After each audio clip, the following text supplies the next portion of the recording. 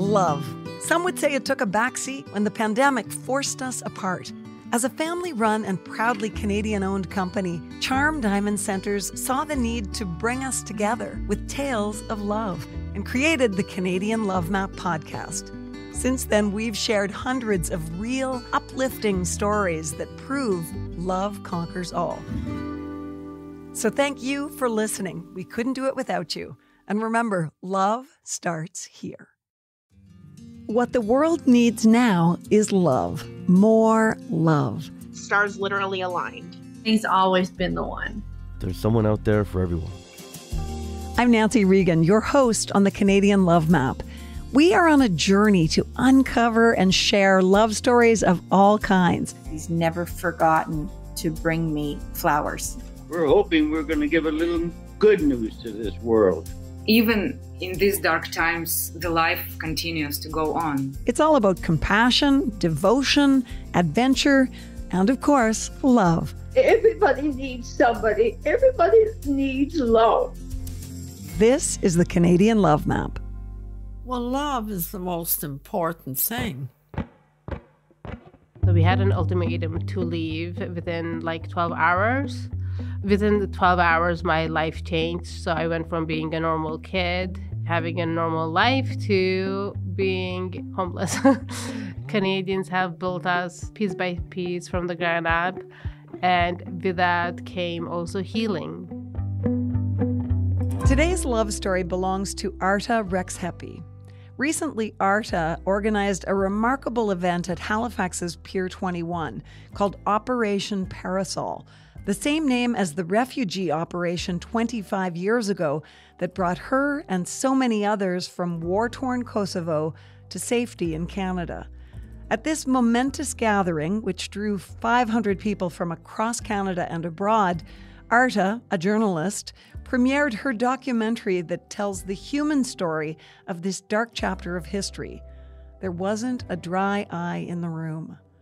Arta is also a vibrant example of how, out of the darkness, grew an extraordinary community that celebrates Canada Day with a whole different perspective. This is the Canadian Love Map. Arta, welcome to the Canadian Love Map. Thank you so much for having me. And happy Canada Day. Same to you. I am so excited that you are our very special guest for this very special week, because you represent something that is so important to Canada and what Canada is or should be. So can we just dive into your story? Absolutely. What does Canada Day mean for you? Pride. Pride to be a Canadian, even though I wasn't born here. Canada is my new home. My kids are born here. And, Canada gave us a second chance of a new life and a new beginning. And I have only positive views of Canada, besides paying a lot of taxes. But, yes, there's that. You mentioned your children being born here. Can we go back to when you were a child? Set the scene for us and just explain what your childhood was like and where. So I was born in Kosovo before the war. And so I had a pretty privileged, I guess, childhood. My dad was an artist. My mom was a musician. It was a fun childhood. I was the artist's daughter, and everybody liked us, and we had a lot of fun and had a big, big family. I was like this shy girl, this geeky. And in my town, I was like the only left-handed person, and everyone would compare me to Bill Clinton because there was no left-handed people in there. I was like the only one.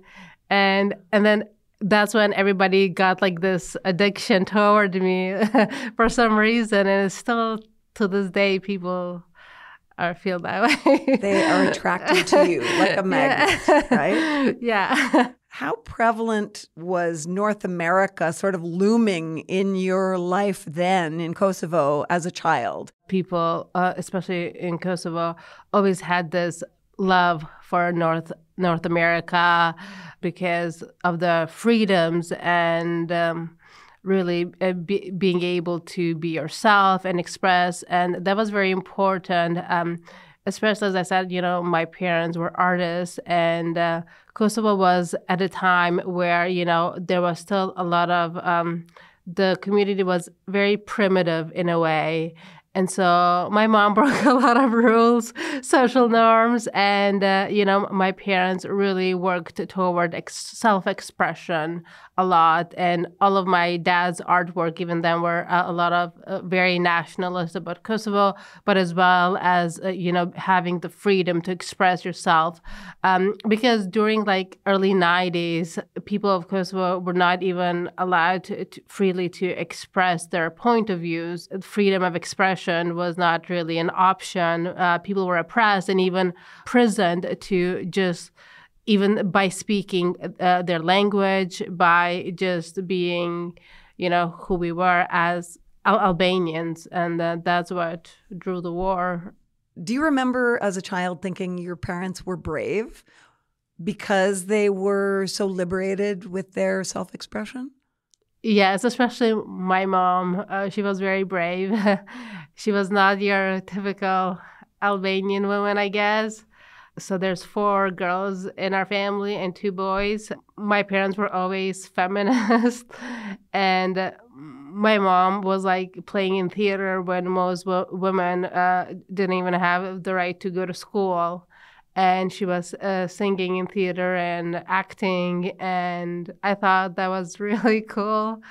And so I guess I still have that opinion about my mom, especially now. I'm like, oh, wow, that was actually more bold than I thought she was. Mm-hmm. You realize within adult eyes. Absolutely. Yeah. Take me back, if you will, to when the war started. And if there are any questions I ask that you have a reaction and think, I don't want to go there, or it's too painful, or I just don't want to for any reason talk about that, I am giving you full permission to hold your own boundaries. And I'm so appreciative that you're willing to talk about this because there's a lot of trauma.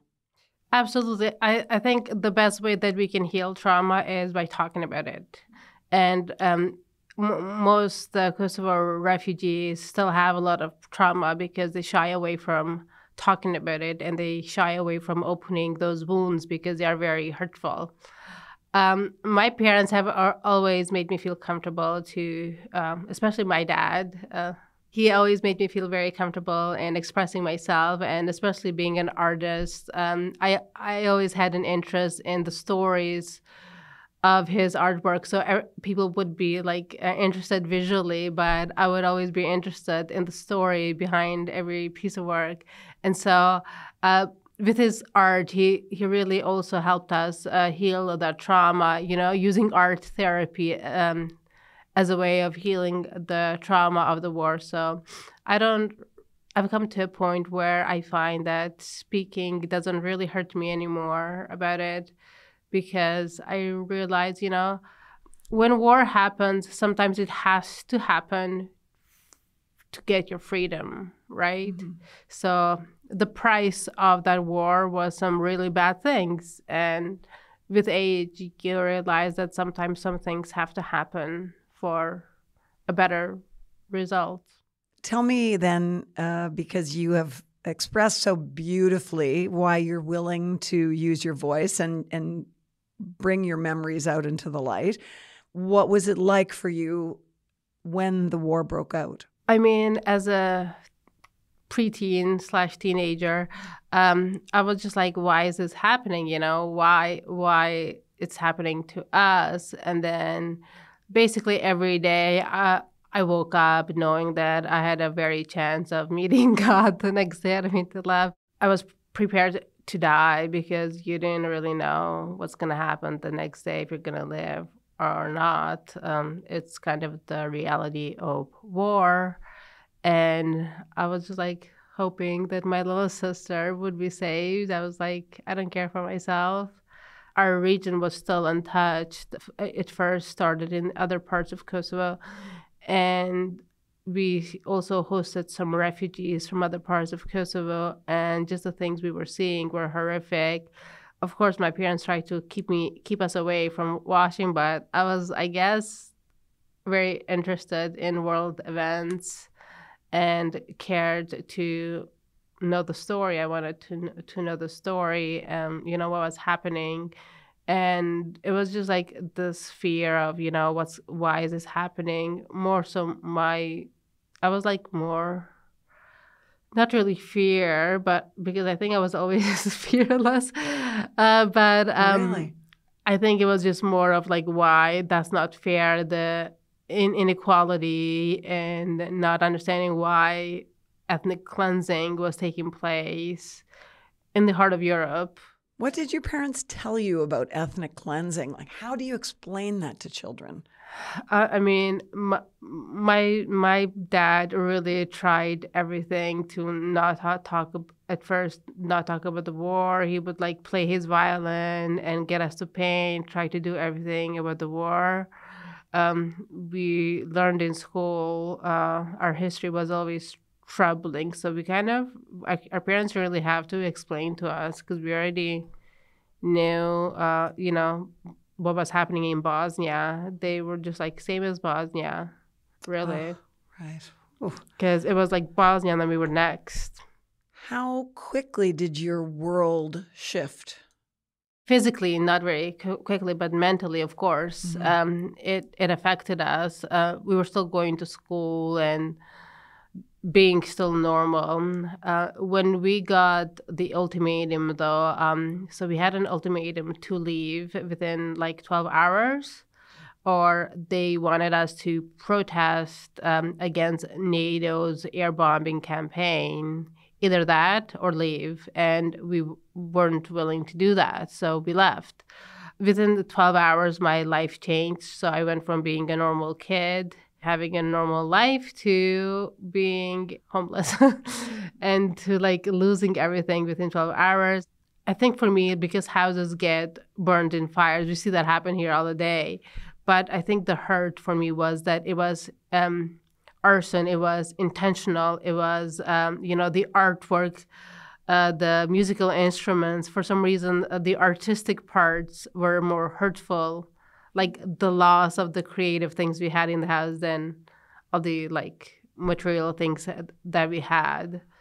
Well, it was such a visual representation of how they were destroying your life, your home, your security, the love that had gone into all of that artwork and the music. Yeah, and our house, I think they knew about my family. I'm not sure, because our house was the very first one to go. Like, we hadn't even left yet. We were just like in our vehicles, and it was like the very first one to go up in flames.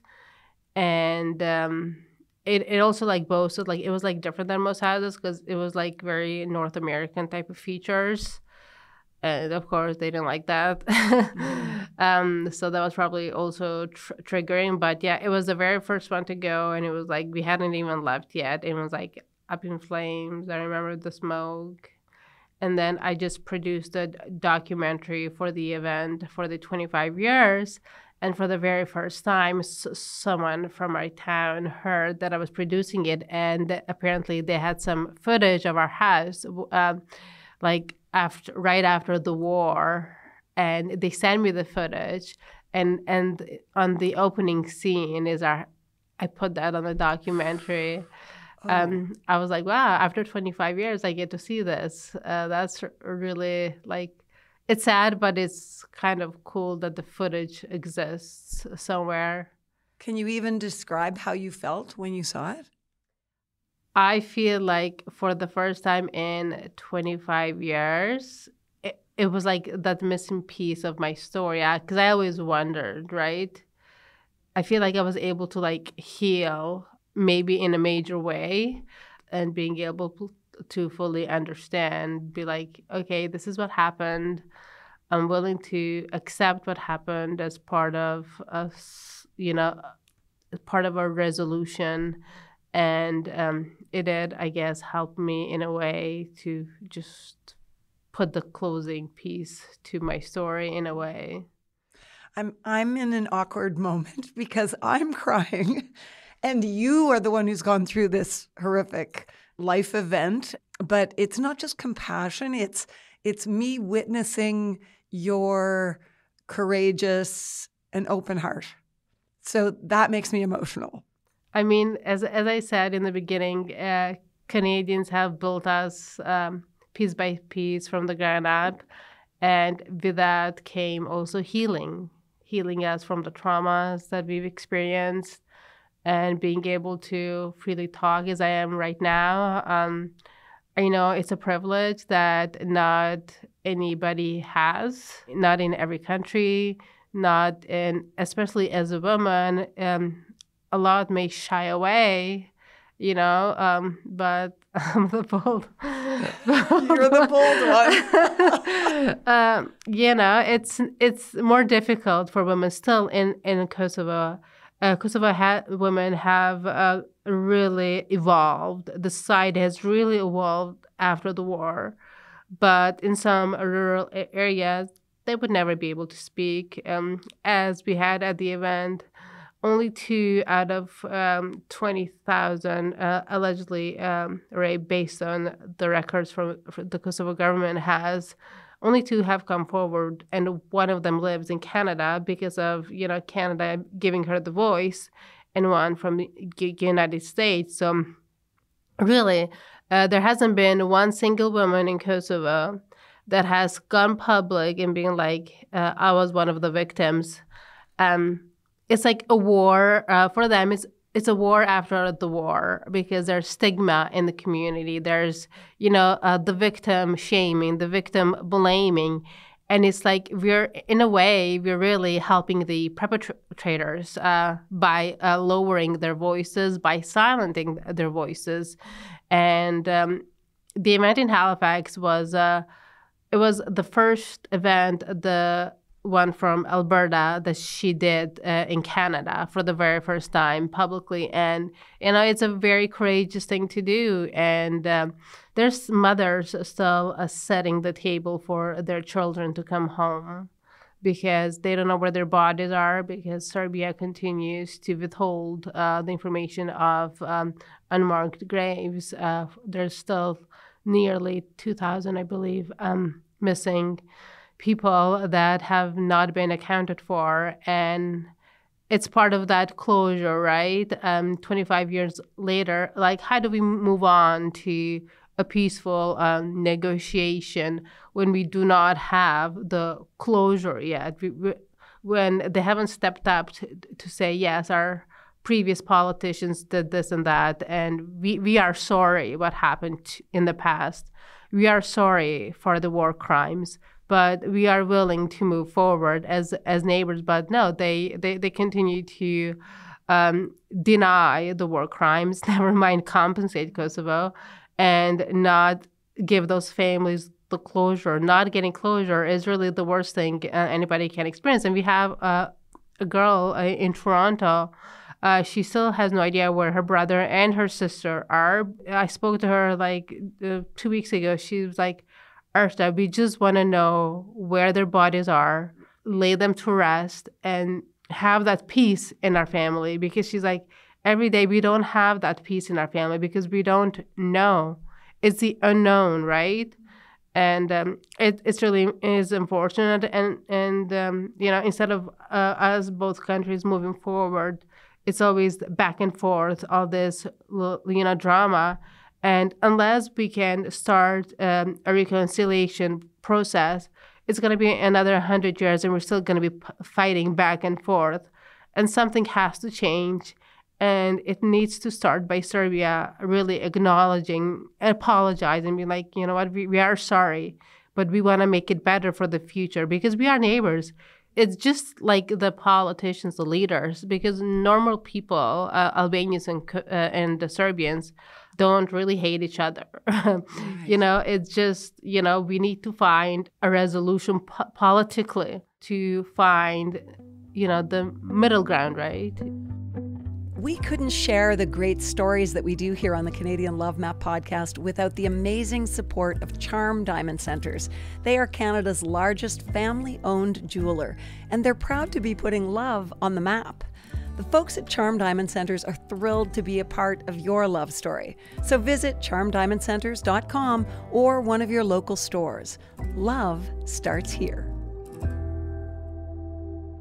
It's hard to move on from this part of the conversation because what you describe is happening so many places in the world right now. There is Absolutely. so much, and it's very unfortunate. Violence, and it's so unfortunate. And I mean, unfortunate doesn't, as you know, it's such a silly word in comparison to what we're talking about. I know, but I do want to talk to you about your journey once you knew you were coming to Canada. And I'd like to know how you went from that horrific scene of watching your house burn down to knowing that you were coming to safety in Canada.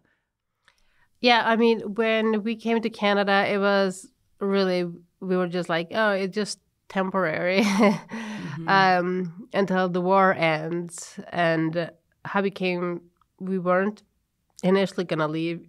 Even though it was a refugee camp, we would have rather just stayed at a refugee camp than go to a new country. We went to Macedonia. We stayed at the border for 2 days, and then we stayed at the refugee camp in Stankovac for 6 weeks. We were lucky because there's people who'd been for a year at a refugee camp. And then Canada started answering the call to accept refugees, and we weren't even going to sign up, but my brother got sick and my sister got sick, and that's when my parents were like, okay, we have to try and get out because these kids are getting sick. What was it like when you were presented with that option? Was it an option, or did they say you're going to Canada? Presumably they asked you, do you want to take this opportunity? So my dad signed up, and we didn't really know that we were accepted for Canada. And then a night before, these ladies came at like 10 p.m. We're like, are you guys freeing your tent? Because we need a tent, and you guys are leaving for Canada? We're like, really? Wow. And then my dad ran and checked our name was on the list. We had no idea. Oof. And then so we just got ready overnight, and next morning we boarded a bus, and then were sent to the Skopje airport, and then came to Canada. What do you remember about landing in Canada? It was pretty awesome. It was surprising, I guess, because Canadians were very welcoming. They were giving us the Zeddy bears and giving us Canadian flags, and everyone was very, very nice. And it was unexpected, to get that kindness, because going from a refugee camp where the officers were a bit stern, because they had an overwhelming number of refugees trying to handle, right? Mm-hmm. And then coming to here and then seeing everyone was kind and peaceful. It's like, oh, this is unlike anything I've seen before. How old were you when you landed? 13. And do you remember what was going through your head standing in the airport? Yeah, I was like, okay, this is just going to be temporary. I was like, oh, this is peace. Even though it was so peaceful and all that, I didn't really want to be here. I was kind of mad at my parents. Mm-hmm.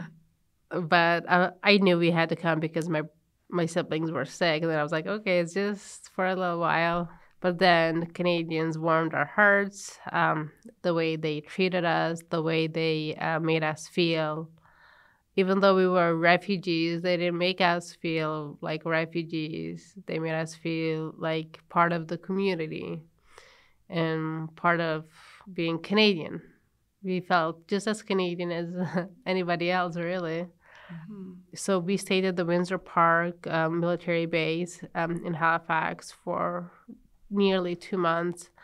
And they even set up a studio for my dad to paint. So my dad got a lot of art pieces still today. that he painted during those days. And you can see in his artwork, the early days in his art is like very, you can see the war in there. And then the later pieces, they're all like light and peaceful, and just you can really tell just by looking at the pictures which ones are from the early days. So it's like you can see your family's journey through your father's art. Yes, absolutely. What kind of culture shock did you have? The culture shock was really mostly for the adults. The kids, we went to school, we became integrated really quickly. Mm. And that made us heal better. And even at the event, I found that the adults had more trauma than the kids, because I think for the kids, they got, Canadian friends. They went to school. They had community leaders work with them, teachers, schools. And the kids, I think, also got more of the professional help in a way, so more healed. But the cultural shock was really, Albanians have always been very, pride of their culture. So they did everything to try and keep their culture, anything. It was very hard for Kosovo refugees to let blending of the cultures in. I think they felt, a lot of them, that, if this happens, our identity is going to be lost. But the way I describe our identity now is really a blend. It's like a cocktail of two cultures. So we have the good sides of the Albanians culture and the Canadian culture, and it's like this new unique identity. But there was a lot of fear within the Albanian community of letting go. A lot of them still have this fear that if that happens, my world is going to crash. It's like extinction. Yeah. I'm soaking in what you're saying, and it's so deeply meaningful. And it speaks to the experience of so many people, not just from Kosovo, but so many people who have come to Canada. Absolutely. As immigrants, and particularly as refugees. And I would like to ask you about the word refugee and what you think about that word. For many refugees, the word refugee is finding peace in a new country, finding home, safety, and freedom of oppression, freedom of expression, and all of that. But obviously, for me personally, I will always be known as Arta, the refugee. Mm-hmm. And or the artist's daughter, one of those two. Yeah. And yes, there's been times where I'd wonder if I wasn't a refugee, would I still be a journalist? If I wasn't a refugee, would I still be telling these stories? Who would I be? What would my identity be? But I stopped doing that, because when you go, what if this, what if that, it's really damaging. It's not good for your mental health. I urge really any refugee, not just from Kosovo, but from anywhere, to really use services of like going to therapy, mental health, especially in refugee communities that come from war, is not spoken about, not enough. There's stigma within those communities as well for mental health. But I really would hope that even anyone that's listening to really push themselves and really go to therapy, because it's helped my family. It's helped, a lot of refugees from Kosovo. And I've been told even by medical professionals that 25 years later, because Kosovo refugees haven't dealt with their trauma 25 years later, their trauma is starting to show. And I know we had the option to go to therapy from the beginning, but very little people took the opportunity to actually do it, because it wasn't part of the culture. You didn't learn it in schools about mental health in the 90s, and it was just part of dealing with basically their therapy was like speaking with friends and each other. But I definitely urge any refugees or anyone that's left their country in a traumatic way, whether it's any type of oppression. Doesn't have to just be exact war, but there's other things that people flee away from, whether it's domestic violence or, their gender issues and other things. The best thing that you can do for your family and yourself is go to therapy. And in Canada, we have those options to heal ourselves. I love that you're using part of your time today to send that message out into the world for people who have been through trauma of any kind. And to say, yes, our journey in terms of mental health has come a long way, but we still have a long way to go in terms of people believing that we need to do everything we can for mental wellness. This is a podcast about love. What do you love about being a journalist first? I love that I can give voice to people, communities that don't have. I like the fact that I, as a woman, can have that influence because I live in a country that gives me the opportunity. And even in Kosovo right now, there's a lot of journalists. But when I started doing journalism and when I was being this geeky writer, there wasn't a lot of women doing journalism and being bold. Mm-hmm.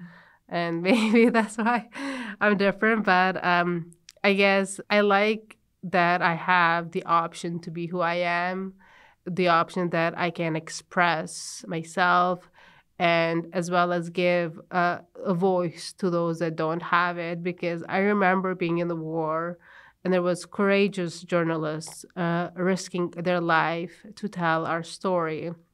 I remember seeing these BBC and journalists in Macedonia, and I would just stand by them and just watch them tell the story. I was like, this is so cool. And I wanted to be telling stories one day to girls who are like me and to people who are like me.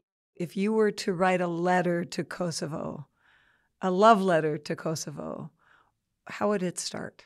I'm in a better place, even though I'm apart away from you, even though I parted and was never able to come back. It's kind of like, I use this metaphor during the event. I was speaking to someone. I said, it's kind of like people who are in love and they separate, and then sometimes they have to separate, but life takes them different directions, but that love may never fade, like those Hollywood movies you see.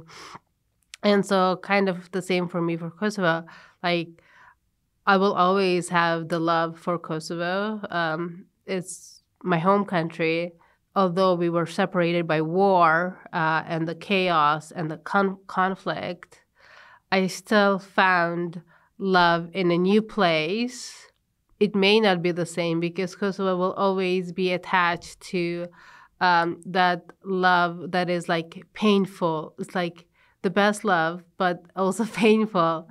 And then Canada is kind of like that peaceful soulmate. I don't kind of the metaphor. I'm not sure if I'm describing it correctly, but it's just amazing. It's just that peaceful part of your life. And although I will say this, I used to be so mad at my parents for not going back. And then when I was doing the documentary, it just clicked me. I was like, okay. And then I went to my parents. I said, okay, I forgive you guys. Before we wrap up, I want to know more about your documentary. I want people who are listening to know more about your documentary. Yeah, so my documentary was supposed to just be this presentation, to be honest.